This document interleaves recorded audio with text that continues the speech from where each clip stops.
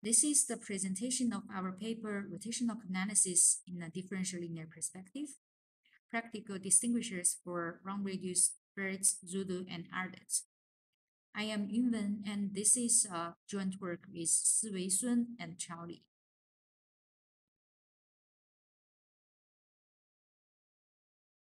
Differential and linear cryptanalysis are the most general methods to analyze block sizes, and they have many variants, including the boomerang and the differential linear attack. These combined variants could be stronger than pure differential or linear ones, and they are especially effective when the trails covering a smaller number of rounds have a high probability, but the probability drops exponentially with the increase of rounds. In this talk, we will focus on differential linear analysis.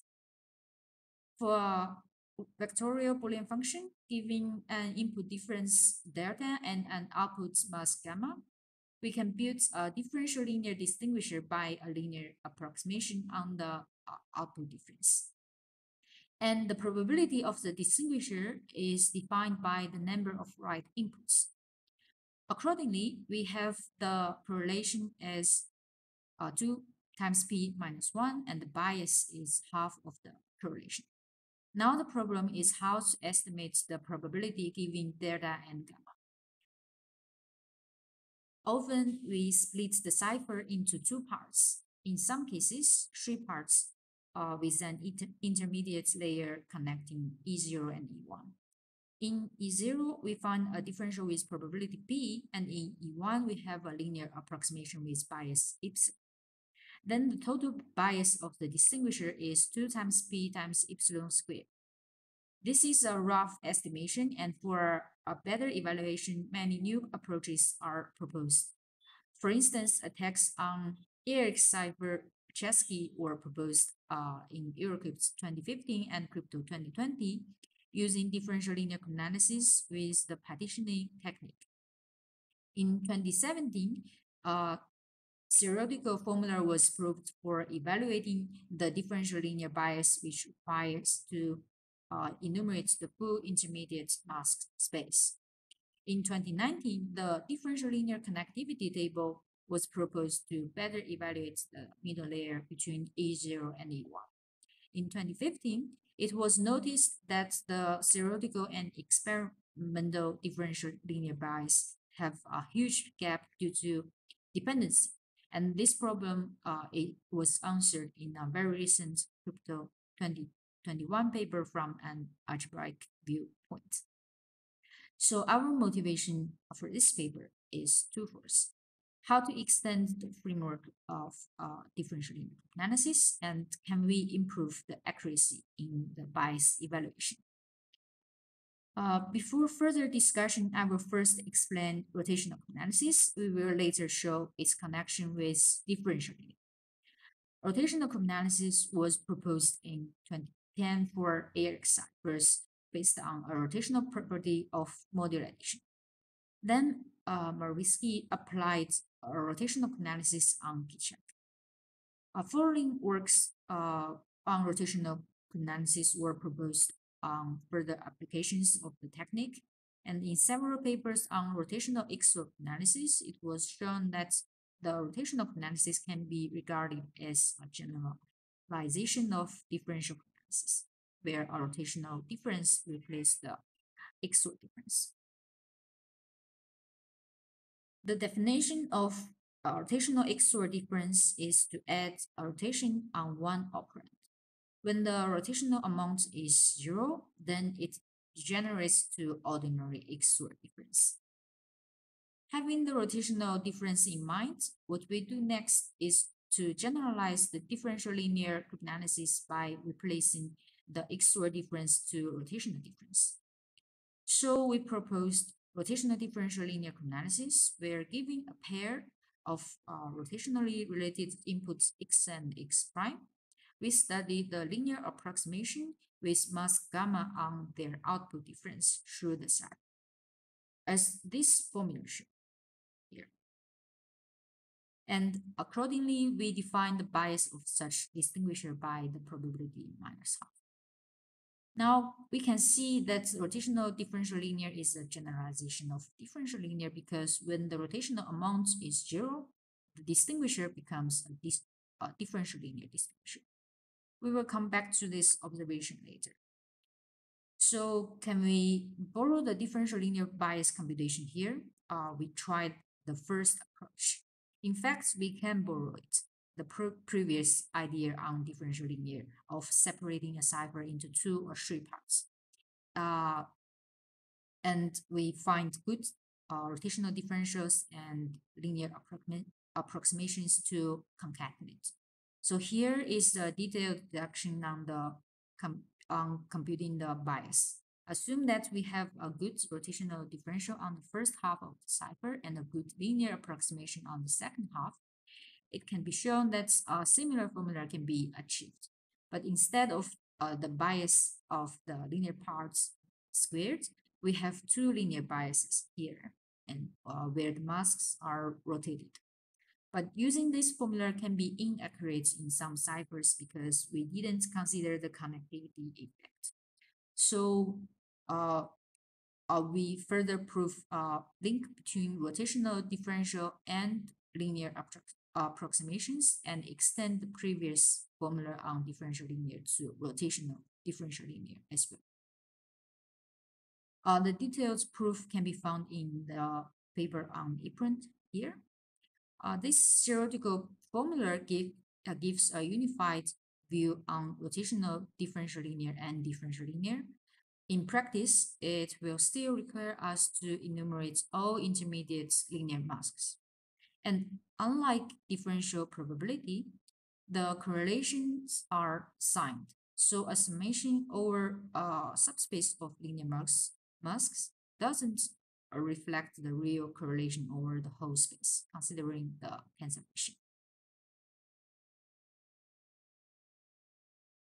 So we decide to take yet another approach, and it is based on the previous work by Marisky on rotational analysis with application to K-check-F. Given a three-dimensional state A, X, Y, Z, where the nonlinear operation is on the X-axis, we rotate the states on the Z-axis to get a rotational pair. So in other words, the input rotational difference is 0. The K-check-F permutation without constants is invariant under such a rotation, and the aim is to find out which position has a high probability that output pair differs on that bit. There are 3 rules to compute the probability that output difference being 0, giving the probability that the input difference on certain bits are 0 through 3 operations, the AND operation, XOR, and NOT. For instance, here the probabilities for the input difference being 1 is P and Q for the AND operation. And then after the AND operation, the output difference is 1 with the probability P plus Q minus P times Q divided by 2. So with these 3 rules, we can predict the probability of each output bits being unequal round by round. We first observed that the rotational distinguisher on K-check-F was a special case of rotational differential linear, where the output mask is 1 bit. Then our second observation is that the probability of the output bits being unequal through a Boolean function can be predicted by the following formula, where in the summation, the first term shows the difference transition probability, and the second term here gives the initial probability distribution of the input difference. Then our third observation is on the effect that the constants have on the rotational pairs. Here I show an example to show the effect when there are consecutive non-zero bits in the constants, like here 0, 0, 1, 1 constants. It actually introduced a new rotational difference, which is the constant C XOR with C rotated. We call it delta C, this difference. If the bits of that rotational difference is non-zero, then we should flip the rotational differential linear probability of the specific bits on the state. And this is called the adjusted Siwei. So giving an input rotational difference delta, the initial probability is fully determined, and we can evaluate the round function by regarding it as a circuit with Boolean operations. So we can compute the rotational differential linear probability round by round. And to find out the position of the output bits, that is the most biased. Here we show an example on pseudo permutation. Pseudo is a lightweight permutation designed by the Kichak team, arranged in a 3x4 cube with 32 bits on each side. One round of pseudo has 5 steps, where except for the step 4, all the others are linear. Notice that the constant addition is before the linear layer. We can control the input's rotational difference such that the difference before step 4 in the first round is 0. And that helps us to extend the distinguisher one round for free. So this is the input difference, rotational difference we choose. So with this input rotational difference, the rotational amount is set to be 1 bit to the left, and we get a 4-round rotational differential linear distinguisher with correlation 1, and the output mask is 1 non-zero bit on the 16th bit of the cell 1, 0.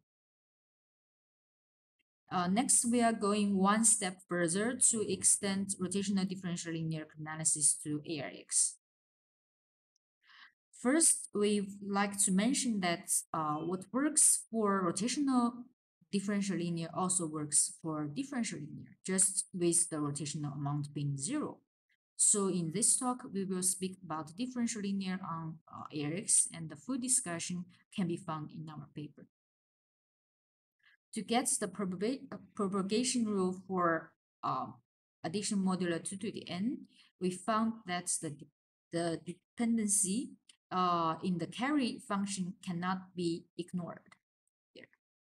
So if we apply the 3 n rules here and 2 extra rules here, then it will give us a biased estimation. So what we did is the following. Using the observation 2 from our previous slide, we deduce a carry rule that takes the dependency into full consideration.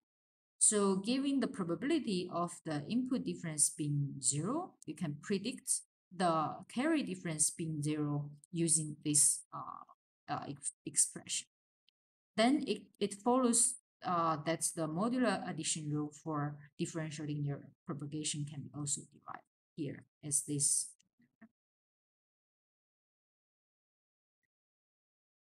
Let's see an example. Given the input differences being 7 and 7 to 8 bits modular addition, and the probabilities that the output difference bits are non-zero can be computed as this table shows. And our experiment confirms the results. And this is particularly efficient for modular additions with 64 bits or even more, where a direct computation of the differential linear bias would be computationally infeasible. Another interesting thing that we observed is that the differential linear probability seems to have rotational behavior when the input differences rotate. For instance, when we rotate the difference 0, 1 to 0, 2, the resulting probability is also shifted here. And this can be used to explain an experimental results on the rotational property in the differential linear distinguishers of SIP-hash. And we give a theoretical evaluation of the found differential linear distinguishers there.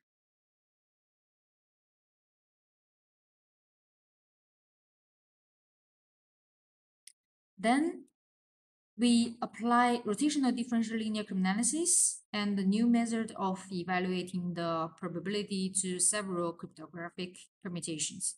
Here I show the application of RZ for some more details. RZ is a 64-bit ARX-based permutation presented in Crypto 2020. It has two branches, so each with 32 bits. The structure has only modular addition, rotation, and XOR.